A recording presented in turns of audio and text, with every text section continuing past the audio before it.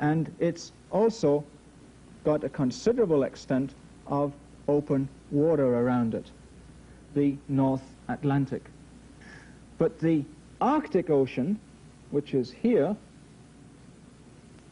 which would be the body of water, which would supply the precipitation for the glaciation of North America and Europe, that ocean is frozen. And there is, it seems, not a sufficient body of open water for there to be a supply, a sufficient supply of precipitation in the form of snow to build up glaciers in northern Europe and northern Canada at the present time. It's quite cold enough. Anybody who's worked or lived in the Arctic will know that. But there isn't sufficient snow, and that seems to be because the Arctic Ocean is frozen over. Then why did we get a glaciation, or periods of glaciation, at least 4, during the last 2 million years? Well, it may be because the Arctic Ocean was then open. And the reason that the Arctic Ocean was opened, in other words, melted, may be because the link between South America, let me just get this stable, the link between South America and North America, this connection of Central America, only arose due to volcanic activity about 3, maybe 3.5 million years ago.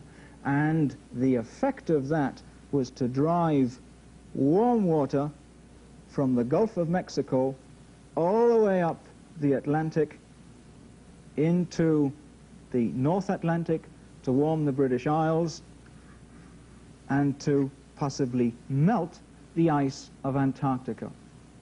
So the initiation of the ice age of 2 million years ago in the northern hemisphere, our and Europe's ice age, may have to do with the distribution of ocean currents caused by a change in the pattern of land masses, caused by a change in the link between North America and South America. So ocean currents, the position of continents relative to open water, is probably the key to glaciation. Now, why did the glaciers retreat? Well, after the Arctic Ocean was opened, a considerable amount of snow fell in North America. That snow would reflect the sun's heat. The climate became very cold, and initially that helped the glaciers expand beyond the Canadian border into the United States, for example. But once it became so cold that the oceans became cold, then the Arctic Ocean froze over again. And what happened then? Then when the Arctic Ocean froze over, no open water, not sufficient snow, melted during the summer, the glaciers retreated. So that's just a theory. It may not be correct, but it gives us a hint that what is necessary for glaciation to occur is that we need a cold body of open water toward the north or the south, in other words, in a high latitude, and we need the landmass to be in a high latitude. So continental drift, the movement of continents toward the north, toward the south poles, an open body of water close to them, are probably the conditions we need for glaciation. And it seems that we are going to suffer recurrent glaciations until continental drift moves the continents around again. Now, one of the effects of the last glaciation was, of course, to drive animals and plants out of their normal habitats. We often think of the mammoths, for example, the mammoths of North America. From one of them, about 15,000 years ago, came this rather beautiful tusk. We think of them being suffering extinction because of the advance of the ice. In fact, that was not the case. The mammoths and the other beasts of the Ice Age survived all the advances of the ice, but what they didn't survive was they didn't survive the coming of man as a hunter. The mammoth which lost that tusk might have seen sights similar to this in North America 12 to 15,000 years ago. In fact, however, this is the coast of Antarctica at the present day.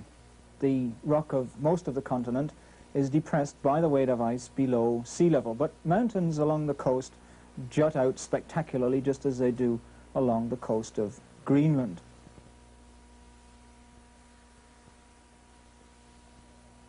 Much of our understanding of how ice sheets grow and melt back will come from the study of the Antarctic ice sheet, and in fact already has come from the Antarctic ice sheet.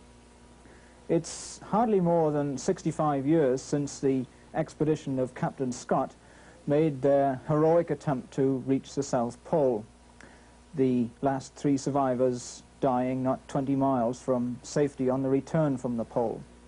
That expedition pioneered the scientific work now done in the Arctic. Scott's camp still stands remarkably well preserved. The contents of the tins are still edible, and everything as Scott and his companions is still as they left it in 1911, refrigerated by the extreme climate. The scientific work they began has been continued by international cooperation of a remarkable extent.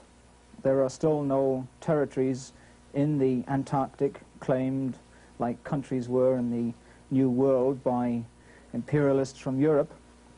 The territory is still divided according to investigative territories. It's difficult to imagine Ontario covered by a mile of ice. But it did happen about, 20,000 years ago. And it may indeed happen again. And if it does happen again, we may not be able to stop it, but at least by that time, geologists and climatologists might have learnt enough to understand why it's happened.